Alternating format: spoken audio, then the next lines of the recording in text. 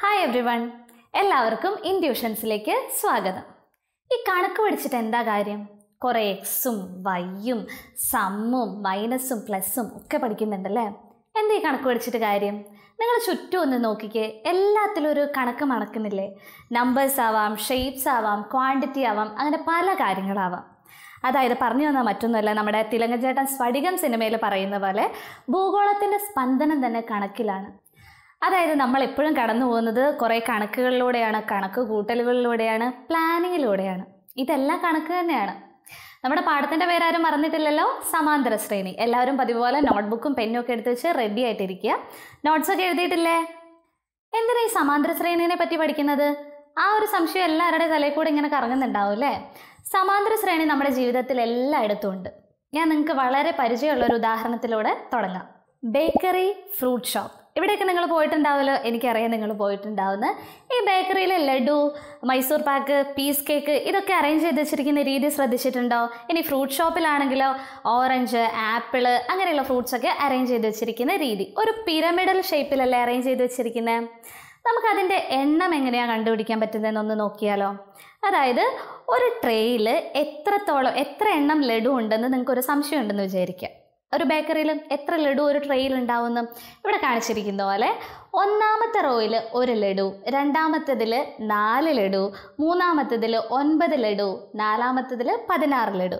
ഈ രീതിയിലാണ് അറേഞ്ച് ചെയ്തിരിക്കുന്നത്. ഇതെങ്ങനെ നമ്മൾ എത്ര എണ്ണം ഉണ്ടെന്ന് കണ്ടുപിടിക്കുക? ഓരോന്നോരോന്നായിട്ട് എണ്ണി നോക്കണോ? അതിൻ്റെ ആവശ്യമില്ലല്ലോ. നമ്മൾ മാത്സ് അറിയുന്നവരല്ലേ. നമ്മൾ ചെയ്യേണ്ടത് ആകെ എത്ര റോ ഉണ്ടെന്ന് ആദ്യം എണ്ണി നോക്കണം. എന്നിട്ട് ആദ്യത്തെ ഒരു 3 or 4 റോയിലെ നമ്പേഴ്സ് കിട്ടിയാൽ മതി. അപ്പം നിങ്ങൾക്ക് ആ സീക്വൻസിൻ്റെ റൂള് മനസ്സിലാവുമല്ലോ. റൂള് മനസ്സിലായി കഴിഞ്ഞാൽ ഇപ്പോൾ ഒരു 10 റോ ഉണ്ടെങ്കിലും 20 റോ ഉണ്ടെങ്കിലും നിങ്ങൾക്ക് എഴുതിക്കൂടെ?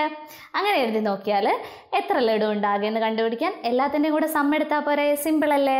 നമുക്ക് ഈ ട്രേയിലെ ലഡുവിൻ്റെ കാര്യം തന്നെ നോക്കാം.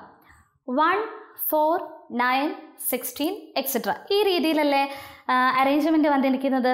എത്ര എണ്ണം ഉണ്ടെന്ന് എങ്ങനെ കണ്ടുപിടിക്കും? 1 + 4 + 9 + 16 + ആൻഡ് സോ ഓൺ. അങ്ങനെ അറേഞ്ച് ചെയ്താൽ മതി എത്ര റോ ഉണ്ടെന്ന് നോക്കിയിട്ട്. അപ്പോൾ ഇതൊരു സമാന്തര ശ്രേണിയാണോ? 1, 4, 9, 16 എക്സെട്ര. സംശയമുണ്ടോ? എന്തിനാ സംശയിക്കുന്നത്? പൊതുവ്യത്യാസം, അതായത് വ്യത്യാസങ്ങൾ പൊതുവാണോ, കോമൺ ഡിഫറൻസ് ഉണ്ടോ എന്ന് ചെക്ക് ചെയ്താൽ മതി. അതായത് രണ്ടാമത്തെ പദം മൈനസ് ഒന്നാമത്തെ പദം, മൂന്നാമത്തെ പദം മൈനസ് രണ്ടാമത്തെ പദം, ആ രീതിയിൽ ചെയ്യാം.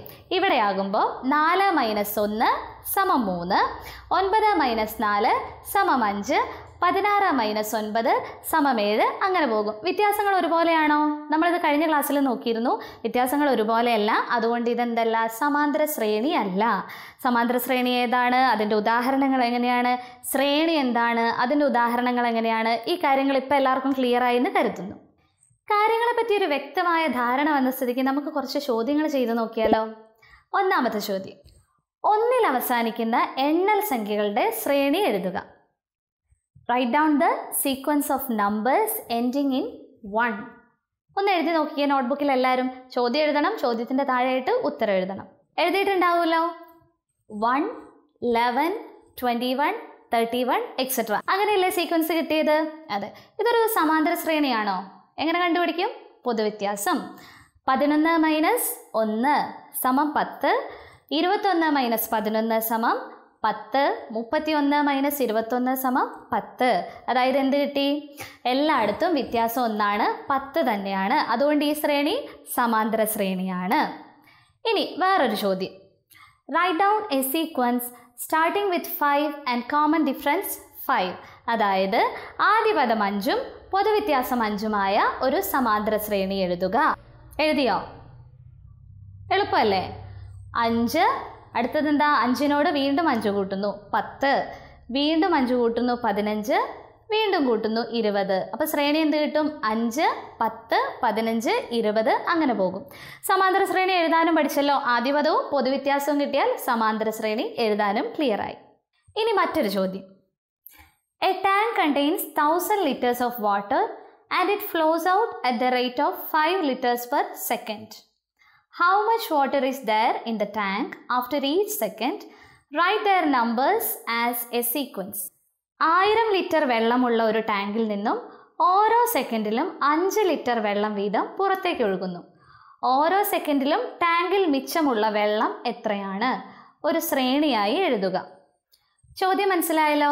നമ്മുടെ ടാങ്കിൽ ഇപ്പം 1000 ലിറ്റർ വെള്ളമുണ്ട്. ഓരോ സെക്കൻഡിലും ടാങ്കിൽ നിന്ന് വെള്ളം പുറത്തേക്ക് പോകുന്നുണ്ട്. എത്ര ലിറ്ററാണ് പോകുന്നത്? 5 ലിറ്റർ വെച്ചിട്ടാണ് ഓരോ സെക്കൻഡിലും പുറത്തേക്ക് ഒഴുകുന്നത്. അങ്ങനെയാണ് നമ്മൾ എഴുതേണ്ട ശ്രേണി ഇതാണ്. ടാങ്കിൽ ഓരോ സെക്കൻഡ് കഴിയുമ്പോഴും ബാക്കി എത്ര വെള്ളം ഉണ്ടാകും, മിച്ചം എത്ര വെള്ളം ഉണ്ടാകും, അതാണ് നമ്മൾ എഴുതേണ്ടത്. തുടക്കത്തിൽ 1000 ലിറ്റർ, പിന്നെ 5 ലിറ്റർ കുറഞ്ഞു എന്ന് പറയുമ്പോൾ 1000 മൈനസ് 5 995. അപ്പോൾ ഇതുപോലെ 5 ലിറ്റർ കുറച്ച് എഴുതണം. എങ്ങനെയായിരിക്കും ഉത്തരം വരിക? 1000 995 990 985 എക്സെട്ര. ആ രീതിയിൽ പോകും. ഈ ചോദ്യത്തിൽ കിട്ടിയിരിക്കുന്ന ഉത്തരം ഒരു സമാന്തര ശ്രേണിയാണോ? വ്യത്യാസം തുല്യമാണോ നോക്കിയാൽ പോരെ? എല്ലായിടത്തും വ്യത്യാസം തുല്യമാണ്. കാരണം നമുക്ക് ചെക്ക് ചെയ്യാണ്ട് തന്നെ പറയാം. ആദ്യമേ ക്വസ്റ്റ്യനിൽ പറഞ്ഞിട്ടുണ്ട് 5 ലിറ്റർ വീതമാണ് കുറയുന്നത്. അതിൻ്റെ അർത്ഥം നമുക്ക് കിട്ടിയിരിക്കുന്ന ഒരു സമാന്തര ശ്രേണിയാണ്. സമാന്തര ശ്രേണിയിലെ ചോദ്യങ്ങൾ പരിചയപ്പെട്ടല്ലോ. ഉത്തരം എങ്ങനെ കണ്ടെത്താമെന്നും മനസ്സിലായി കഴിഞ്ഞു. ഇനി നമ്മൾ പഠിക്കാൻ പോകുന്നത് ചില നൊട്ടേഷൻസിനെ പറ്റിയാണ്. അതായത് സമാന്തര ശ്രേണിയിലെ ഓരോ നമ്പറിനെയും ഓരോ സംഖ്യകളെയും ടേംസ് എന്നാണ്, പദങ്ങൾ എന്നാണെന്ന് പറയുന്നത് നമ്മൾ ഓൾറെഡി പറഞ്ഞു കഴിഞ്ഞു. അതുപോലെ ഒന്നാമത്തെ നമ്പറിൻ്റെ ഒന്നാം പദം, രണ്ടാമത്തെ നമ്പറിൻ്റെ രണ്ടാം പദം, മൂന്നാമത്തത് മൂന്നാം പദം, first term, second term, third term, അങ്ങനെ പോകും. ഇത്തരം കാര്യങ്ങളൊക്കെ നമ്മൾ ഓൾറെഡി പഠിച്ചു കഴിഞ്ഞു. ഇനി പഠിക്കാനുള്ളത് ഈ ഒന്നാം പദം, രണ്ടാം പദം, മൂന്നാം പദം എന്നിങ്ങനെ വലിച്ചു നീട്ടി എഴുതേണ്ട കാര്യമില്ല. അതിനൊക്കെ പകരം ചില നൊട്ടേഷൻസ് ഉണ്ട്. ശ്രദ്ധിച്ചോളൂ. ഒന്നാം പദത്തെ നമ്മൾ ഇംഗ്ലീഷ് സ്മോൾ ലെറ്റേഴ്സ് എ അല്ലെങ്കിൽ എഫ് കൊണ്ടാണ് സൂചിപ്പിക്കുന്നത്. ഫസ്റ്റ് ടേം എന്ന് പറയാം, അല്ലെങ്കിൽ എ അല്ലെങ്കിൽ എഫ്. സ്മോൾ ലെറ്റർ ഉപയോഗിക്കണം, മറക്കരുത്. പിന്നെ പൊതുവ്യത്യാസം അല്ലെങ്കിൽ കോമൺ ഡിഫറൻസ്. കോൺസിക്യൂട്ടീവ് ടേംസ്, അടുത്തടുത്തുള്ള പദങ്ങൾ തമ്മിലുള്ള വ്യത്യാസമാണ് പൊതുവ്യത്യാസം. അതിനെ നമ്മൾ സൂചിപ്പിക്കുന്നത് സ്മോൾ ലെറ്റർ ഡി ഉപയോഗിച്ചിട്ടാണ്. ഒന്നാം പദത്തിന് എ അല്ലെങ്കിൽ എഫ് എന്ന് പറഞ്ഞു കഴിഞ്ഞു. ഇംഗ്ലീഷിൽ ആകെ 26 അക്ഷരമല്ലേ ഉള്ളൂ. അപ്പോൾ നമുക്ക് ഈ എല്ലാ പദങ്ങളെയും അക്ഷരങ്ങൾ വെച്ചിട്ട് മാത്രം, വാരിയബിൾസ് വെച്ചിട്ട് മാത്രം സൂചിപ്പിക്കുക എന്ന് പറഞ്ഞാൽ നടക്കുന്ന കാര്യമില്ല. അതുകൊണ്ട് നമ്മളൊരു വഴി കണ്ടുപിടിച്ചു. അക്ഷരങ്ങളും സംഖ്യകളും കൂടെ മിക്സ് ചെയ്തിട്ടാണ് നമ്മൾ ഓരോ പദത്തിനെയും സൂചിപ്പിക്കുന്നത്. ഒന്നാം പദത്തിന് നമ്മൾ x1 എന്ന് പറയും. രണ്ടാം പദത്തിന് സെക്കൻഡ് ടേമിനെ x2 എന്ന് പറയും. മൂന്നാം പദം അഥവാ തേർഡ് ടേമിന് നമ്മൾ x3 എന്ന് പറയും. x4, x5 അങ്ങനെ പോകും.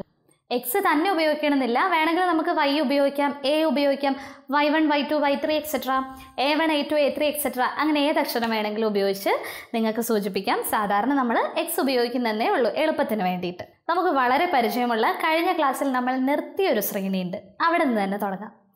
3, 6, 9, 12 എക്സെട്ര. 3, 6, 9, 12 എക്സെട്ര. ഈ ശ്രേണിയുടെ പ്രത്യേകത എന്താ? പ്രത്യേകിച്ച് പ്രത്യേകതയൊന്നുമില്ല. ഒന്നാം പദം 3 ആണ്, പൊതുവ്യത്യാസവും 3 തന്നെയാണ്. എല്ലാം 3ന്റെ ഗുണിതങ്ങളാണ്. അങ്ങനെയൊക്കെ പറയാം അല്ലേ? നൊട്ടേഷൻസിന്റെ കാര്യം പറഞ്ഞില്ലേ, x1, x2 എക്സെട്ര. അത് ഉപയോഗിച്ച് ഇതിനെ എങ്ങനെ പറയാം? x1 = 3, x2 = 6, x3 = 9. അങ്ങനെയാണ് നമ്മൾ സൂചിപ്പിക്കുന്നത്. ഇനി മറ്റൊരു ചോദ്യം. ഈ ശ്രേണിയുടെ 3, 6, 9, 12 ഈ ശ്രേണിയുടെ 10ാമത്തെ പദം കാണാൻ പറഞ്ഞാൽ, അവിടെയല്ലേ കഴിഞ്ഞ ക്ലാസ്സിൽ നമ്മൾ നിർത്തിയത്? 10ാമത്തെ പദം കാണാൻ പറഞ്ഞാൽ എങ്ങനെ കാണും, എളുപ്പത്തിൽ എങ്ങനെ കാണുമെന്നായിരുന്നു കഴിഞ്ഞ പ്രാവശ്യം നമ്മൾ ചോദിച്ചത്. നമുക്ക് നോക്കാം. x1 = 3, x2 = 6, x3 = 9. അങ്ങനെയാണല്ലോ. x1നോട് 3 കൂട്ടിയപ്പോൾ, ഒരു പൊതുവ്യത്യാസം കൂട്ടിയപ്പോഴാണ് x2 കിട്ടിയത്. അതിനെ നമുക്ക് എങ്ങനെ എഴുതാം? x2 = x1 + 3. അതുപോലെ x3 = x2 + 3. അഥവാ x2ന്റെ സ്ഥാനത്ത് x1 + 3 സബ്സ്റ്റിറ്റ്യൂട്ട് ചെയ്ത് കഴിഞ്ഞാൽ x3 = x1 + 2 × 3, x4 = x1 + 3 × 3. ഇനി x5 = എന്ത് വരും? x1 + 4 × 3. അങ്ങനെയാണല്ലോ ഇത് പോകുന്നത്. ഈ സമാന്തര ശ്രേണി അങ്ങനെയാണല്ലോ പോണത്. 3 നമ്മുടെ പൊതുവ്യത്യാസമാണ്. അപ്പോൾ നമുക്ക് 3ക്ക് പകരം d എന്നൊരു ലെറ്റർ കൊടുത്ത് നോക്കാം. അപ്പോൾ നിങ്ങൾക്കൊരു പൊതുവായിട്ടുള്ള രൂപം കിട്ടും. x1 = 3, x2 = x1 + d, x3 = x1 + 2d, x4 = x1 + 3d and so on. അതായത് നമുക്ക് മൂന്നാമത്തെ പദമാണ് കിട്ടേണ്ടതെങ്കിൽ ഒന്നാമത്തെ പദത്തോട് 2 പൊതുവ്യത്യാസം കൂട്ടും. നാലാമത്തെ പദമാണ് കിട്ടേണ്ടതെങ്കിൽ ഒന്നാമത്തെ പദത്തോട് 3 പൊതുവ്യത്യാസം കൂട്ടും. അങ്ങനെയാണെങ്കിൽ നമുക്ക് കണ്ടുപിടിക്കേണ്ടത് 10ാമത്തെ പദമല്ലേ. 10ാമത്തെ പദം കിട്ടാൻ 1ാമത്തെ പദത്തോട് ഫസ്റ്റ് ടേമിനോട് എത്ര കോമൺ ഡിഫറൻസ് ആഡ് ചെയ്യണം? എത്ര പൊതുവ്യത്യാസം കൂട്ടണം? 9 പൊതുവ്യത്യാസം കൂട്ടണം. അതായത് x10 equal to x1 plus 9d. d എത്രയായിരുന്നു? 3. x10 equal to x1 plus 9d. 9 into 3 വരും. 3 ആണല്ലോ common difference. So x10 equal to 3 plus 9 into 3. 9 into 3 is 27. So x10 equal to 3 plus 27 that is 30. അപ്പോൾ 10ാമത്തെ term എത്രയാണെന്ന് കിട്ടി? 30 ആണെന്ന് കിട്ടി. ഇനി 15ാമത്തെ ടേമോ 20ാമത്തെ ടേമോ ഏത് വേണമെങ്കിലും കണ്ടുപിടിച്ചൂടെ? 20ാമത്തെ ടേം കാണാൻ ഫസ്റ്റ് ടേമിനോട് 19 പൊതുവ്യത്യാസം 19 കോമൺ ഡിഫറൻസ് ആഡ് ചെയ്താൽ മതി. ഇനി 30ാമത്തെ ടേം കാണാനോ ഫസ്റ്റ് ടേമിനോട് 29 കോമൺ ഡിഫറൻസ് ആഡ് ചെയ്താൽ മതി. ക്ലിയർ ആയല്ലോ? ഇനി ഇതുമായി ബന്ധപ്പെട്ട് ഒരു ചോദ്യം കൂടെ. Write the 15th term of the sequence 4, 8, 12 etcetera. അതായത് 4, 8, 12 എക്സെട്ര ഈ ശ്രേണിയുടെ 15ാമത്തെ പദം കണക്കാക്കുക. എങ്ങനെ കണക്കാക്കും? 1ാമത്തെ പദം അറിയാം, x1 equal to 4. പൊതുവ്യത്യാസം x2 minus x1 equal to 8 minus 4 equal to 4. ഒന്നും കൂടെ നോക്കാം. x3 minus x2 equal to 12 minus 8 is equal to 4. അപ്പോൾ common difference d is equal to 4. First ടേമും അറിയാം. ഇനി നമുക്ക് ഏത് വേണമെങ്കിലും കണ്ടുപിടിച്ചൂടെ? 1ാമത്തെ പദത്തിനോട് 14 പൊതുവ്യത്യാസം കൂട്ടിക്കഴിഞ്ഞാൽ 15ാമത്തെ പദം കിട്ടും. That is x15 equal to x1 plus 14d. That is x15 equal to x1 plus 14 into d. അതായത് x15 equal to x1 എത്രയായിരുന്നു? 4. 4 പ്ലസ് 14 ഇൻറ്റു 4 എത്ര കിട്ടും? x15 equal to 60. ഇനി ഒരു ഹോംവർക്ക് ആയാലോ? ഞാൻ പറയുന്ന ശ്രേണി എഴുതിയെടുക്കുക. ആ ശ്രേണിയുടെ 15ാമത്തെയും 20ാമത്തെയും 25ാമത്തെയും പദങ്ങൾ കണ്ടുപിടിക്കുക. ശ്രേണി ഇതാണ്, എഴുതിക്കോളാം. 1, 1.5, 2, 2.5 എക്സെട്ര. 1, 1.5, 2, 2.5 എക്സെട്ര. ഇപ്പോൾ സമാന്തര ശ്രേണി എന്താണെന്ന് പഠിച്ചു, ഉദാഹരണങ്ങൾ പഠിച്ചു, ആദ്യ പദവും പൊതുവ്യത്യാസവും കിട്ടിക്കഴിഞ്ഞാൽ എങ്ങനെ സമാന്തര ശ്രേണി എഴുതാമെന്ന് പഠിച്ചു. അതുപോലെ ഏത് പദം വേണമെങ്കിലും കണ്ടെത്താനും പഠിച്ചു. എല്ലാം ഓക്കെ അല്ലേ? ക്ലിയർ അല്ലേ? ഇനി ഹോംവർക്ക് ചെയ്യണം, മറക്കരുത്. ഇനിയുമുണ്ട് സമാന്തര ശ്രേണിയെ പറ്റി കുറേ ഇൻട്രസ്റ്റിംഗ് ആയിട്ടുള്ള കാര്യങ്ങൾ. അത് നമുക്ക് അടുത്ത ക്ലാസ്സിൽ ഡിസ്കസ് ചെയ്യാം. Thank you. ഇനി ഈ പാഠഭാഗവുമായി ബന്ധപ്പെടുത്തിയുള്ള ചോദ്യങ്ങൾ. 1. 6, 10, 14 എന്ന സമാന്തര ശ്രേണിയിലെ എ 10ാം പദത്തേക്കാൾ എത്ര കൂടുതലാണ് 15ാം പദം? ബി 20ാം പദത്തേക്കാൾ 32 കൂടുതലായ പദമേത്? ഉത്തരം: ഓരോ അടുത്തടുത്ത പദവും തമ്മിലുള്ള വ്യത്യാസം ഒരു പൊതുവ്യത്യാസമാണ്. അതിനാൽ 10ാം പദത്തിനോട് 5 പൊതുവ്യത്യാസം കൂട്ടിയാലാണ് 15ാം പദം കിട്ടുക. പൊതുവ്യത്യാസം d സമം 10 മൈനസ് 6 സമം 4. ബി 15ാം പദം മൈനസ് 10ാം പദം സമം 5d is equal to 5 into 4 is equal to 20. 10ാം പദത്തേക്കാൾ 20 കൂടുതലാണ് 15ാം പദം. ചോദ്യം നമ്പർ 2. പൊതുവ്യത്യാസം 6 ആയ ഒരു സമാന്തര ശ്രേണിയുടെ 9ാം പദം 0 ആണ്. എ ശ്രേണിയുടെ 8ാം പദം 10ാം പദം എന്നിവ എഴുതുക. ബി ശ്രേണിയുടെ ആദ്യ പദം കണക്കാക്കുക. ഉത്തരം: A പൊതുവ്യത്യാസം d is equal to 6, 9ാം പദം ഈസ് ഈക്വൽ ടു 0. 8ാം പദം കിട്ടാൻ 9ാം പദത്തിൽ നിന്നും ഒരു പൊതുവ്യത്യാസം കുറച്ചാൽ മതി. 8ാം പദം ഈസ് ഈക്വൽ ടു 9ാം പദം minus d is equal to 0 minus 6 is equal to minus 6. 10ാം പദം കിട്ടാൻ 9ാം പദത്തിനോട് ഒരു പൊതുവ്യത്യാസം കൂട്ടിയാൽ മതി. 10ാം പദം ഈസ് ഈക്വൽ ടു 9ാം പദം plus d is equal to 0 plus 6 is equal to 6. B ആദ്യ പദത്തോട് 8 പൊതുവ്യത്യാസം കൂട്ടുമ്പോഴാണ് 9ാം പദം കിട്ടുക. അതിനാൽ ആദ്യ പദം കാണാൻ 9ാം പദത്തിൽ നിന്നും 8 പൊതുവ്യത്യാസം കുറച്ചാൽ മതി. ആദ്യ പദം ഈസ് ഈക്വൽ ടു 9ാം പദം minus 8D is equal to 0 minus 8 into 6 is equal to 0 minus 48 is equal to minus 48. Question number 3. ഇരട്ട സംഖ്യകൾ ആയ പൂർണ്ണവർഗങ്ങളുടെ ശ്രേണി എഴുതുക. ഇത് സമാന്തര ശ്രേണി ആണോ? ഉത്തരം: പൂർണ്ണവർഗങ്ങൾ 1, 4, 9, 16 എന്നിവയാണ്.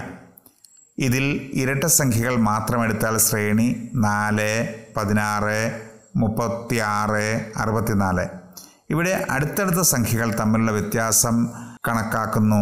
16 മൈനസ് 4 സമം 12, 36 മൈനസ് 16 സമം 20. അടുത്തടുത്ത സംഖ്യകൾ തമ്മിലുള്ള വ്യത്യാസം തുല്യമല്ലാത്തതിനാൽ ഇത് ഒരു സമാന്തര ശ്രേണിയല്ല. ഇനി ഈ ഭാഗവുമായി ബന്ധപ്പെടുത്തി മത്സര പരീക്ഷയ്ക്ക് ചോദിക്കാൻ സാധ്യതയുള്ള ചോദ്യങ്ങൾ: 1. വിട്ടുപോയ സംഖ്യ കണ്ടെത്തുക. 2. 10, 20, 32, 46 ഡാഷ്. ഓപ്ഷൻസ് 62, 65, 64, 60. ഇനി ശരി ഉത്തരം 62 ആണ്. ഇതൊരു പാറ്റേൺ ആണ്. ആദ്യത്തെ സംഖ്യയോട് 8, രണ്ടാമത്തെ സംഖ്യയോട് 10, മൂന്നാമത്തെ സംഖ്യയോട് 12, അങ്ങനെ സംഖ്യകൾ കൂട്ടിക്കൂട്ടി പോകുന്നു. Question number 2. താഴെ തന്നിരിക്കുന്ന ശ്രേണിയിൽ ഉൾപ്പെടാത്ത സംഖ്യ കണ്ടെത്തുക. 17, 36, 53, 68, 83, 92. ഉത്തരം 36. കാരണം 36 മാത്രമാണ് ഈ ശ്രേണിയിൽ പൂർണ്ണവർഗമായിട്ടുള്ളത്. മറ്റ് സംഖ്യകളൊന്നും പൂർണ്ണവർഗങ്ങൾ അല്ല.